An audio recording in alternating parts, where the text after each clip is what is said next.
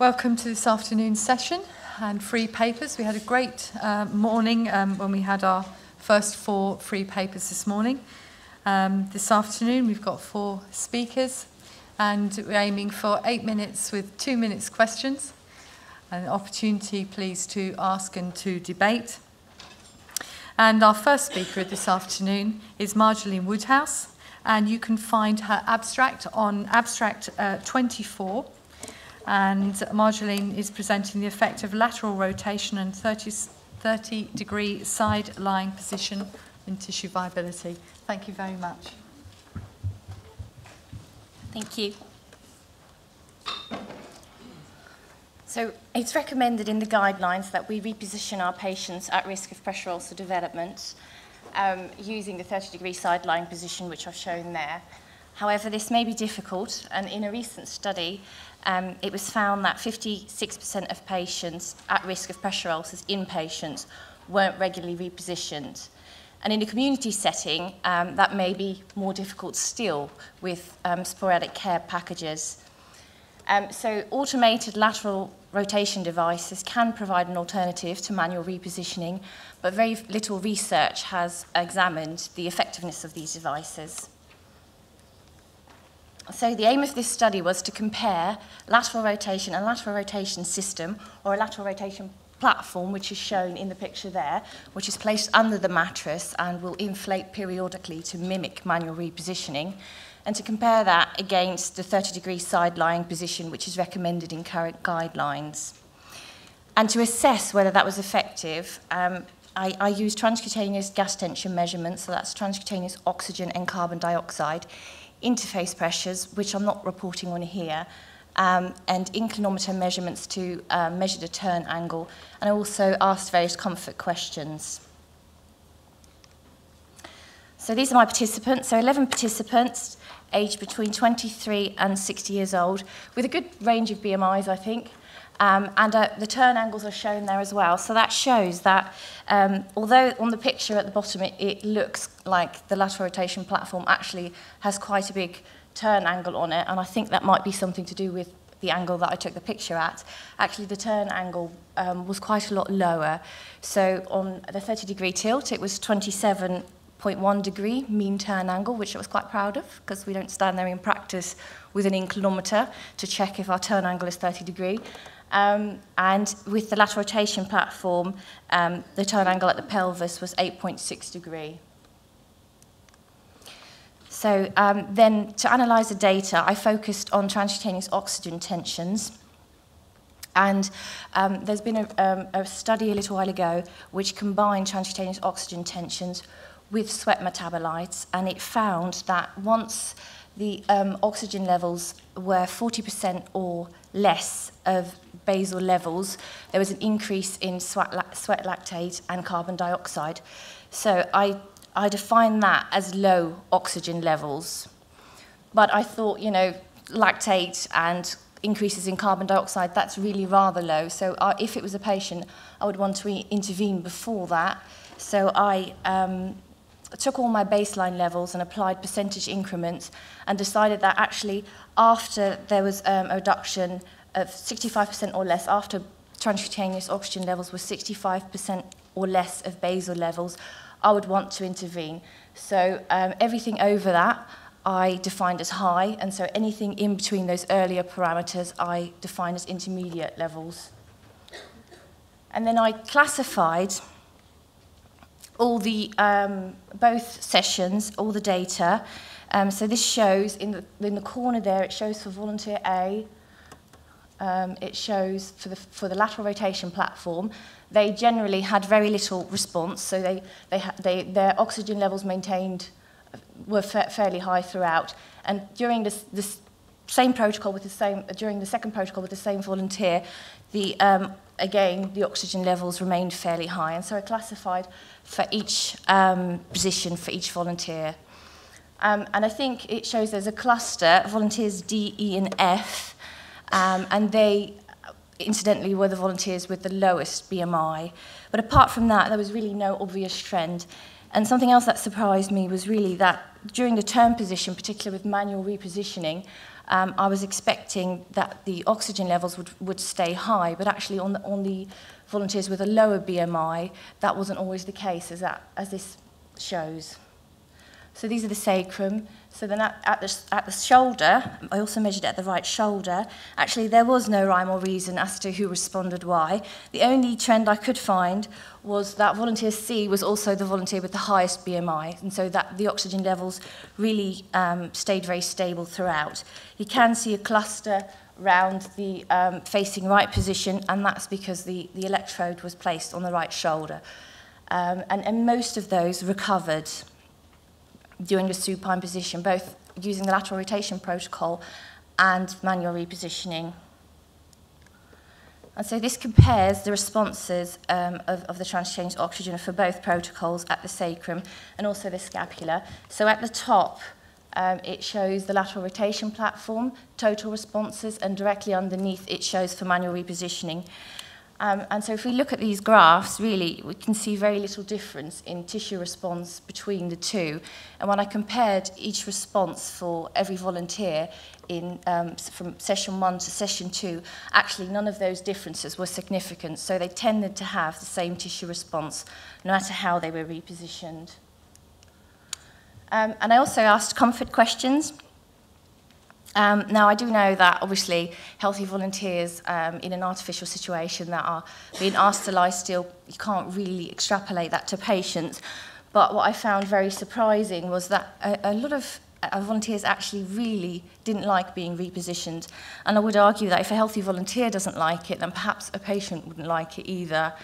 And I hadn't really considered that before that. We do these things because guidelines recommend, and I hadn't really considered that actually it may not be well received. And generally there were two camps.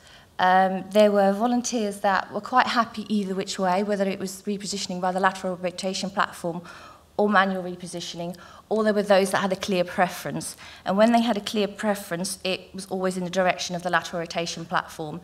So when I compared those responses for both the left-facing and the right-facing turns, they were both significant, suggesting that volunteers preferred the lateral rotation platform for repositioning.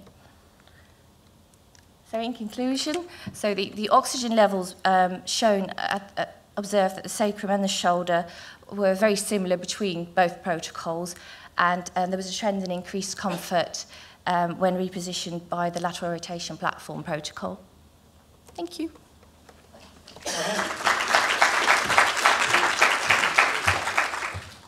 Thank you very much, Marjolaine. Any questions on this? No questions? Thank you, Ria.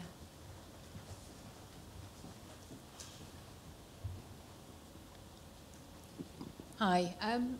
My question is about, you've marked it for sacral and shoulder. Did you mention heels?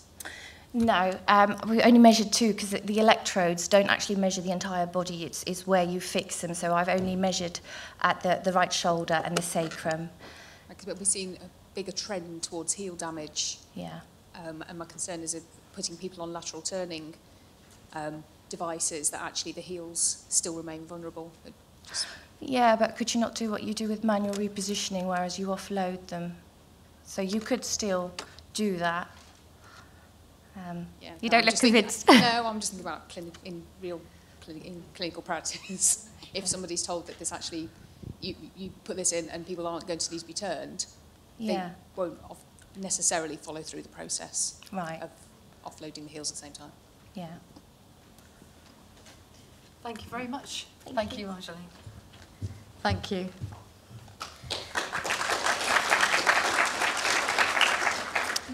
The second speaker is Julie Green, and you can find her presentation in abstract number 19. And Julie is from Keele University, talking about new quality of life consultation template for people with chronic venous leg ulcers. Thank you. Thank you. Hello, thank you for the opportunity to present. I've got 8 minutes, and that works out at about 1.5 minutes per year of my PhD. So it's going to be a whistle-stop tour. So I've worked for 5 years. I've done 4 phases of research to develop a quality of life template. So I'm a district nurse by background. I still go out into clinical practice, and I accompanied a student to see Nellie. And Nellie lived in a village near to Keele University and had had a history of ulceration for 60 years. And we know they're recurrent, but 60 years just seemed amazing. She got a wedding photograph on the wall and she had bilateral bandages on, and she was now 82, having carers visit and still had bilateral bandages. She reflected of periods of time when she'd had healing, but they'd broken down again. And it really got me thinking to how much do we listen to the patient's story? And it echoes a lot of what Michelle said in her free paper before lunch. Do we listen? Do we take into account the quality of life issues whilst also providing that physical care? So I came in at it with 4 questions. So my first phase was to actually establish what those factors that impacted on quality of life were. There's been lots of other studies, but I really needed to find out from a group that I could follow through to their consultations, because I wanted to see with those same patients, did we actually address those concerns? So my second one was actual consultations. Were we actually looking at those issues that patients had? I then developed a template and I undertook a small-scale pilot. So quick whistle stop tour. I interviewed 9 patients. I interviewed until saturation, unstructured interviews, just led with a question, tell me about your life with leg ulceration. I had a topic guide, but never needed to use it. My biggest problem really was stopping some of the interviews because the transcription would have taken so long. I think my record was about just over 2 hours. Number of themes, they fell into 4 categories. So the ulcer, they all had their story. They all wanted to tell me about their family history, their comorbidity, how it recurred, where it occurred, and various things like that. They talked about their symptoms. Pain dominated, exudate and odour caused social isolation that was self-inflicted almost. Emotional effects were paramount really, with poor self-esteem. They talked about wound management. They loved their nurse. They wanted continuity of their nurse. They wanted somebody who could reflect on how the ulcer was progressing. They wanted to be in partnership with their nurse and towards this journey of healing. And then they talked about the effects on daily life.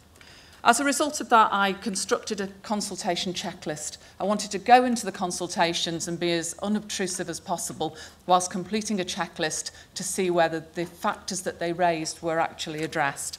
So there were 28 factors within the checklist, and I rated them 0 to 5. So 0 was if the patient didn't tell the nurse about it. And when we were discussing before lunch, do we listen to patients? The biggest surprise of my research for me was that patients don't always tell their nurse what they told me unprompted at interview. So a 0 if the patient didn't raise it, a 1 if the nurse missed the cue. So the patient may have mentioned it, but the nurse was busy and didn't address it. A 2 if the nurse blocked it, so she acknowledged what they said but didn't proceed. A 3 if she had a chat about the issue but didn't actually problem solve. A 4 if it was partially dealt with, a 5 if it was completely dealt with. So out of the 9 participants of phase 1, I followed 5 through into phase 2, and I saw each of them on 4 occasions. I sat in a corner as unobtrusive as possible and completed my form. Again, they all talked about their story, which I won't go into detail. But in terms of the other elements, where they said it was a problem, I was amazed by the fact that on many occasions, the patient never told the nurse at the consultation. And I think my PhD's raised more issues that need research rather than solving problems. It could be lots more studies, because I don't actually know why they didn't tell their nurse. Did they not tell her because they tried before and there hadn't been any solution? It had been overlooked. Did they not tell her because they felt it was somebody else they should be telling? So I think it's a huge area to explore in terms of communication. On quite a lot of occasions, nurses discussed. So they may have discussed an issue but not moved on to a problem-solving approach. And on this occasion with pain, only 16% of occasions was a full solution offered. So that was pain. Exudate and odour, we offered a full solution on more occasions. And I think that's directly related to the very prevalence of that condition, and it's unavoidable. If there's exudate and odour there, it's more than certainly going to have some discussion and possibly be addressed. Emotional issues were the most undisclosed area. So on 57% of occasion, the patients didn't tell the nurse what they'd told me at interview. And they told me issues about depression, low self-esteem. One even had suicidal thoughts because his ulceration had been so devastating to his life. And on 57% of occasions, they never told their nurse what they'd told me unprompted at interview. and only on 4% of occasions was a complete solution offered. In terms of wound management, they had very, very positive things to say about their nurses. They really valued the journey they were taking with their nurse. These were good quality nurses who were working at a high level and were giving lots of information to their patients. So they were quite happy in terms of nursing care. We were offering good levels of solutions. Then finally, in terms of impact on the effects on daily life, mobility, working, personal hygiene, sleep, relationships, choices of clothes and shoes, they were all issues that affected daily life. 38% of times it wasn't raised during the consultation by the patient. Some discussion at 39%, only 8% was a full solution offered. As a result of all of this data, I had a nominal group, and I have got one member of my nominal group in the audience somewhere, nominal group of experts where we developed a template based on the issues that had been raised by patients. I then had it validated by some of the patient participants. They were going to be part of the nominal group, but they elected not to be in a group of experts. I saw them separately and fed back to the group, which that was their choice. And I developed a consultation template. So the template meets all of those areas that were raised in the initial interviews and that I observed whether they were raised or not raised during the consultation. It's tick box, 2 sides of A4, areas for comments and some guidance for nurses. And it doesn't change your wound care practice, it just changes the nature of the consultation to take into account quality of life issues. I undertook a small-scale pilot. Small scale, I had 9 patients. It took me 9 or 10 months to recruit those 9 patients in a period of great change in the NHS. My PCTs had shrunk, they'd become CCGs, so massive area of change. But I had a small pilot over 18 weeks, very small effect size. If I was going to do an RCT now, I would need a very big sample size. But it did demonstrate improving outcomes of satisfaction and quality of life. And it did demonstrate that nurses liked it and patients liked it. And it wasn't repetition in terms of other notes they were completing. So just in conclusion, Legalsa care goes beyond just wound care. It's the whole patient's life, basically.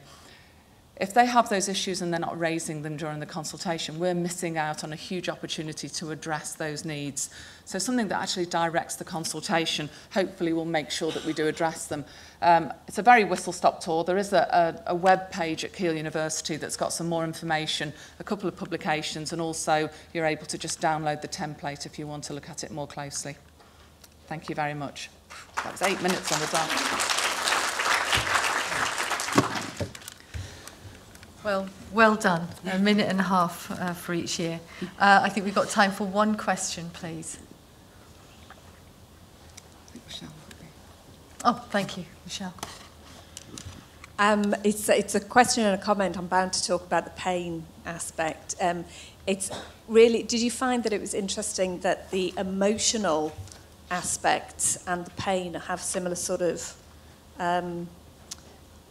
difficulties disclosing, because pain is an emotional experience, so you could put those two things together, I think. It was just, for every patient that I interviewed, pain was the very, very first thing they talked about and the thing that dominated their lives completely. And it's not that long in venous ulceration that we've actually ever believed that they were painful. So for these patients, they were in agony, they lost sleep, it dictated their lives. So huge impact on emotional functioning as well. But they were very, very quick to mention pain, which we weren't treating. So analgesia was ineffective. They weren't getting any relief from their pain. But yeah. But not quick to mention it in a consultation? No. But nurses didn't ask it either? There was some asking, but I feel that often we're very much led by a patient. I think district nursing is a very changing environment where people are going out with 20 visits. Time is of the essence, and often we're quite task-orientated, and if patients aren't giving the information out, they can be overlooked in that environment. So the idea of a template was just to prompt the nurse to explore the areas in case the patient didn't mention it. Yeah, really good idea, because actually most of us, if anybody asks us if we've got pain, we usually always say we're fine, even if we have a headache. It's a human nature to not be in pain. And they wanted to be the least trouble possible to their nurse. They really value that nursing care. They don't want to hold them up. There was a lot of that relationship that they love their nurses, but they don't want to delay them. And I think we need to drill down into that communication in consultations. Thank you. Very good, thank you. Thank you. Thank you very much, Julie. That was great. And our next speaker is Una Adderley, a recent addition to the trustees, or signed up, sort of, which is fantastic. You can find Una's abstract in abstract 34, looking at community nurses' judgment decision-making for managing venous leg ulcers. Thank you very much. Thank you. I'm afraid mine is also a whistle-stop tour of a lot of information. Leg ulceration is common, it's unpleasant, and it's costly. And the most common cause of leg ulceration is venous insufficiency. And most leg ulcer care is delivered in the community. Oh, sorry. Current guidelines, informed by robust research, recommend that all patients with leg ulceration should receive Doppler assessment of ABPI, and those diagnosed with venous leg ulceration should be treated with graduated high compression. But clinical practice is unlikely to completely adhere to these research guidelines because evidence-based practice is also about considering resource issues, about clinical expertise and patient preferences, of course. But national audits, which are shown up here, have established levels of practice that are achievable in the clinical setting in relationship to ABPI and high compression. However, the recent pragmatic audits, shown on the right, suggest that there is some gap between the levels that can be achieved and the levels that are being achieved. Now, it's unclear how widespread this may be, but there is sufficient evidence to cause concern. And since evidence and practice is linked by judgment and decision-making, I sought to understand how community nurses make these judgments. The LENS model, as shown here, can be used as a theoretical model to study judgment. Now, on the left side, you've got the true state, what actually is the correct diagnosis of a leg ulcer. And on the right side, you've got what the nurse's judgment is, so what do they think the leg ulcer is. And the accuracy of the nurse is judged by the level of correlation between their judgments, and the correct judgments. And when making these judgments, nurses will consider various cues, such as ABPI, such as pain, and attach different levels of importance to the cues. But these levels of importance may or may not be similar to the actual importance of these cues. And you can unpack a nurse's judgment by comparing how the nurse has weighted each cue compared to the cue's actual importance. In this study, we constructed 110 clinical scenarios from patient clinical records, and the proportions of venous, arterial, mixed and unusual ulcers were in line with the UK leg ulcer population.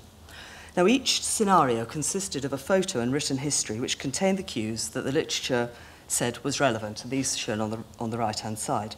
And these scenarios were presented electronically to 18 community generalist nurses and 18 community tissue viability nurses. And each nurse made a diagnosis and a judgment about compression for each scenario. And they also rated their confidence about each judgment on a 1 to 10 scale. And an expert panel also made consensus judgments together for each scenario, and these were used as the true diagnoses and treatment judgments. And logistic regression models were constructed to examine how nurses use the information in the scenarios. Calibration analyses were used to analyse the nurses' confidence about the accuracy of their judgments, and differences between the generalist nurses and the specialist tissue viability nurses were explored using paired t-testing.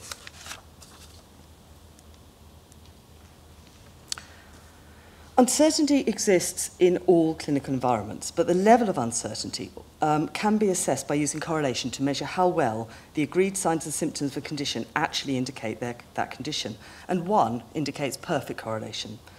So what we have here is the correlation for diagnosis, which was only 0.63. So the nurses could only reasonably be expected to have an accuracy of up to 0.63. What we found was that overall, the nurses achieved an accuracy of 0.48, but the specialist nurses were more accurate than the generalist nurses. For the judgment about whether or not to apply compression, the predictability was 0.88, so there was less uncertainty around this judgment. But again, overall, the nurses only achieved an average accuracy of 0.49, or again, the specialist nurses were more accurate than the generalists. If we look at the cues, the relative importance of the relevant cues is best interpreted as there being 100 points to divide between the cues. And for diagnosis, ABPI was the most important cue, and the nurses used this cue appropriately. However, they didn't give enough weight to medical history and appearance, but they gave too much weight to age and pain. For choosing whether or not to apply compression, diagnosis of the type of leg ulcer was the most important cue. The nurses didn't give enough weight to this cue, and the next most important cue was pain, but for nurses this was one of the least important cues. And the other cues were given more weight than was appropriate, and we found no difference here between generalist and specialist nurses. And finally, to look at confidence. Confidence really matters, because overconfident nurses are less likely to seek out more information to confirm or refute their judgments, and underconfident nurses may make more cautious or incorrect treatment choices, such as being reluctant to use high compression even when it would be appropriate. Now, what we're looking at here is a calibration curve, and these plot the proportion of correct answers against the level of confidence indicated by the nurse. So if a nurse's level of confidence about the accuracy of their judgments was absolutely correct, this would be a 45-degree line, which is shown in purple. Curves below this line, the orange line, indicate a tendency towards overconfidence, and curves above the line indicate a tendency towards underconfidence. So for diagnosis, when the nurses indicated that they were more than 40% confident that their diagnosis was correct, they tended to be overconfident. And for compression, when they indicated they were less than 70% confident that their choice was correct, they tended to be underconfident. And there was little difference between the specialists and the generalists. Now, accuracy matters because misdiagnosis and incorrect treatment choices lead to suboptimal healing rates, diminished quality of life, reduced patient safety, and higher healthcare costs. For clinical practice, this study suggests that higher levels of accuracy could be achieved by both specialist and generalist nurses. And when diagnosing leg ulcers, appropriate weight should be given to the cues that are known to be important, particularly the ABPI and medical history. And when making judgments about compression, sufficient weight should be given to the diagnosis and less weight to the other cues. For service provision, in this study, specialist nurses were more accurate, but it's not clear why, although they did spend twice as much time managing leg ulcers as generalist nurses, and this might be a factor. But restricting certain aspects of practice to only specialist nurses, although it might improve overall accuracy, it wouldn't be helpful in improving the current performance of generalists, and it might not necessarily translate into meaningful cost savings. So for research, this study has set out models for diagnostic and treatment judgments for venous leg ulceration. They provide a starting point for the development and testing of possible decision rules that may help nurses improve both their accuracy and their confidence. Thank you.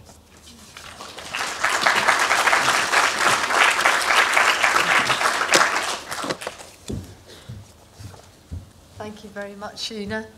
Any questions? Thank you very much. I just wanted to find out if you'd identified any heuristics that perhaps the expert nurses were using in their decision-making. It's quite possible. It's another part of my PhD, which I haven't reported today. But yes, they did appear. In fact, both groups of nurses appeared to have patterns of thinking heuristics that they did see. Whether they were correct heuristics is another question. But yes, but there wasn't time for today. But yes, I'd be very happy to talk about that. Anyone else? Any questions? Thank you very much, Una. Thank you. And finally, we have Lympha Edwards coming to talk to us. You'll find her abstract in abstract number 44. Ealing Community Services Systematic Approach Towards Healing Venous Leg Ulcers. Thank you very much, Lympha. Good afternoon, ladies and gentlemen. I'd like to present to you some of the work that we've undertaken in Ealing Community Services around venous leg ulceration. Venous leg ulceration remains a significant health problem. It is very challenging, and it continues to afflict at least 70,000 people at any one time. The cost to the NHS is absolutely immense. I work for Ealing Community Services, part of Ealing Hospital NHS Trust. It's a borough of West London, and has a population of approximately 338,000 people. About 10% are over 65, and we have a multicultural society within Ealing, with a 30% Asian population. The District Nursing Service within Ealing provides community legal clinics for the population of Ealing, and the Tissue Viability Service supports the district nurses to deliver the evidence-based care within the legal clinics. Our legal clinics are quite well established. The first clinic was developed in Acton in 1992. That was part of the original Riverside Legalsa project. The clinics are run by the district nurses. They have 16 clinics a week. Each clinic has a 4-hour session. There is an increasing demand for this service, and indeed we have a waiting list. We aim to provide evidence-based care for our mobile patients. When we say mobile, we mean patients who can get into a minibus. We have transport to bring the patients to the clinic, so there is access for patients in wheelchairs. Our patients, as I'm sure all of yours, are becoming increasingly complex due to advancing age and their multiple comorbidities. We also have a complex wound clinic, which is run by the Tissue Viability Service, and patients are referred to our clinic as the need arises. So to facilitate consistency of running the clinics across the trust, the Tissue Viability team, we have developed what we call a SOP, a Legal Clinic Standard Operating Procedure. And the SOP will detail the roles and responsibilities of the nurses, of the HCAs, the administrators. We have referral pathways to the complex wound clinic and the vascular clinics. We give details about the administration of the clinics, how to set the clinics up, the equipment needed to run the clinic, dressing procedures, infection control, etc., etc. Patients are generally referred to the clinic by the GP. However, any member of the MDT is able to refer patients to us, and likewise patients are able to self-refer. We will treat leg ulcers of all etiologies. However, we do not treat the diabetic foot ulcers because they're seen at the diabetic foot clinics, and that's led by the podiatrist. The patients will receive a comprehensive leg ulcer assessment, and a referral pathway is available for the vascular clinic at the local hospital. The Tissue Viability Service provides what I feel is quite a comprehensive training programme. We provide 3-day leg ulcer course, and this is provided 4 times a year. All district nursing staff are required to do this course, and it's to be repeated every 2 years. At January 2014, 67% of the district nurses within Ealing Community Services had completed our training. And further training then is undertaken in the clinics through a mentorship scheme. Each clinic has a leg ulcer coordinator, and they're responsible for the overall management of the clinics. The district nurses are rotated into the clinics, and we hold quarterly leg ulcer clinic coordinators meetings. So, looking at healing rates. In the United Kingdom, the healing rates for venous leg ulcers in the community varies quite considerably. And White et al. Identified that between 11 and 73% healing of venous ulcers can be achieved, or has been achieved, within 12 weeks.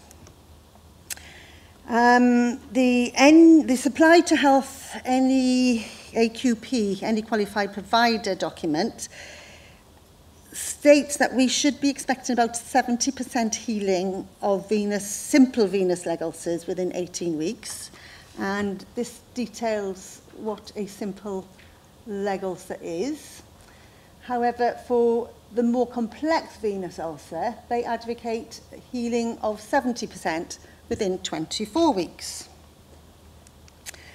However, within Ealing Community Services, our CCG contract for the district nurses was expecting us to heal all venous leg ulcers, simple and complex, and they wanted 100% healing of these ulcers within 12 weeks. Is that achievable? No. So why weren't we did not achieve 100% healing. We needed to identify how were we going to capture this information in the beginning.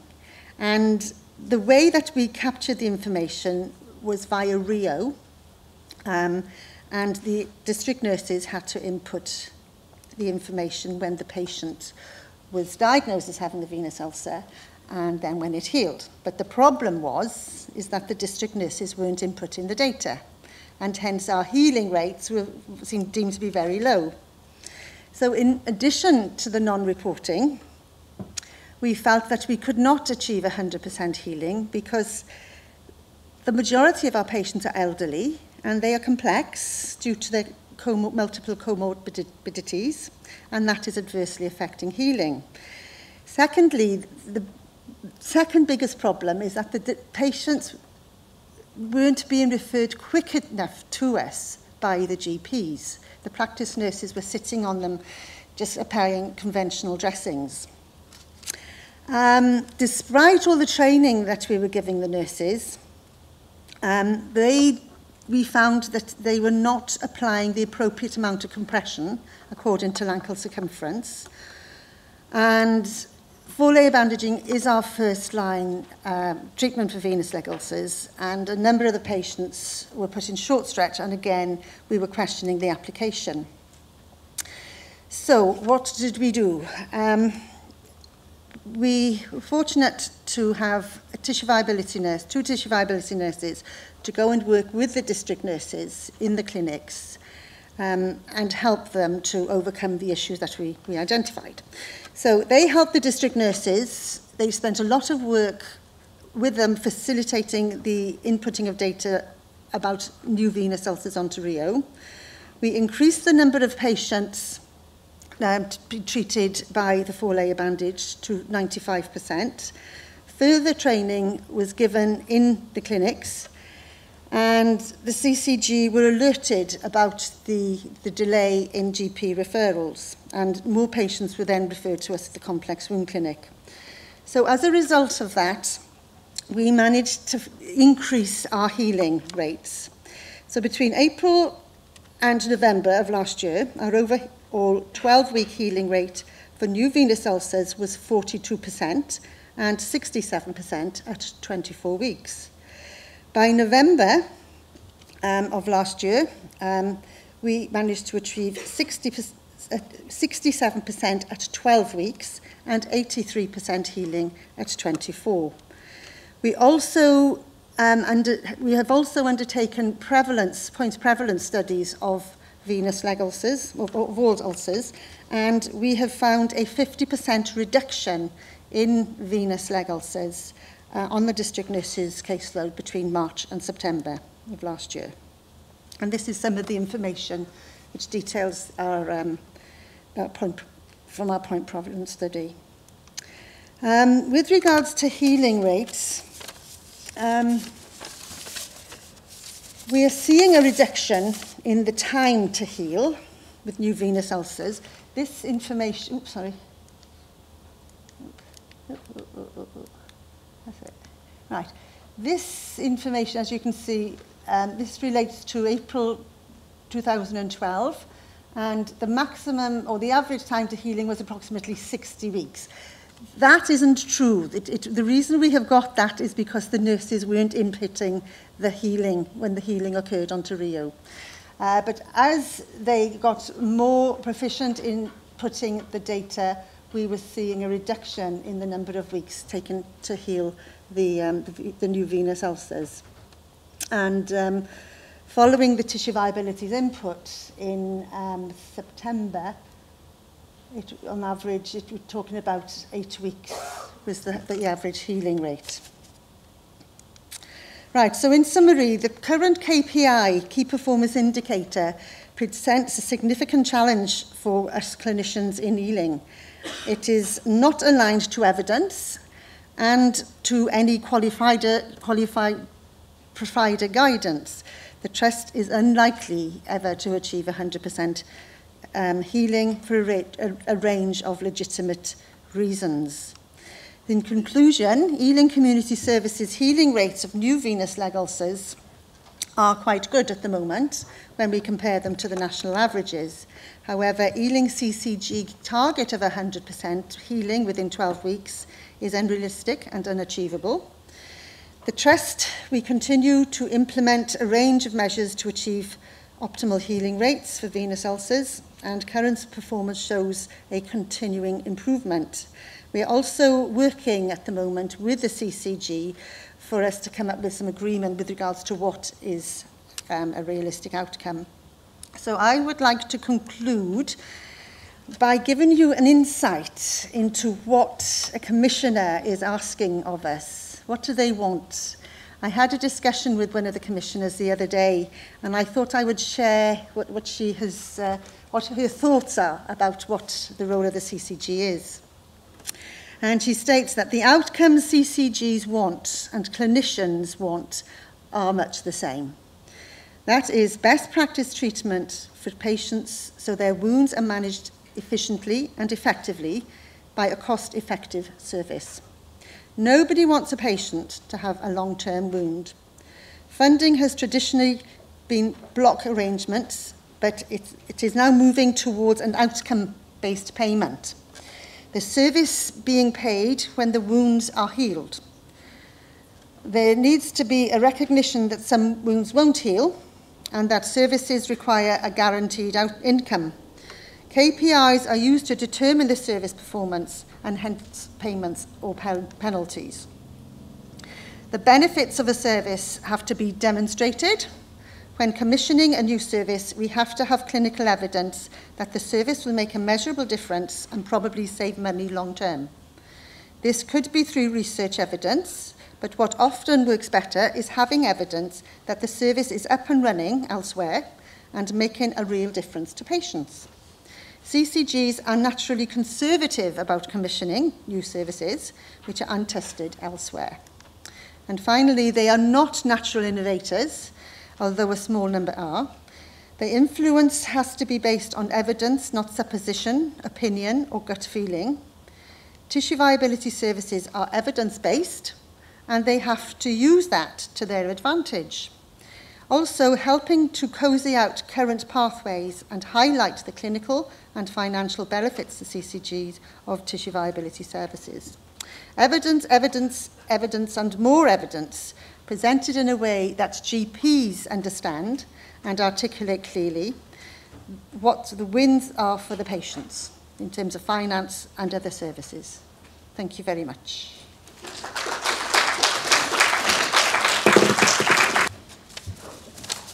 Thank you very much, Lympha. Have we got any questions? I've got one question, is how have you been able to keep a 3-day leg ulcer course running 4 times a year when we used to have, well, a 2-day course? We can hardly get them for a lunch break now. How have you managed that? We just do it. We get the nurses out. Last course was run about 3 weeks ago. We had 15 people. Well done. It is a high priority, I must say, on the managers. We've had a lot of support from them. You must have done, only because usually in community services, from my experience now, is that pressure ulcers have taken over, so leg ulcers are not necessarily given the priority. But with the KPI. Yes, well, that would have got their focus, yes. Okay. Thank you very much indeed. Thank you for attending.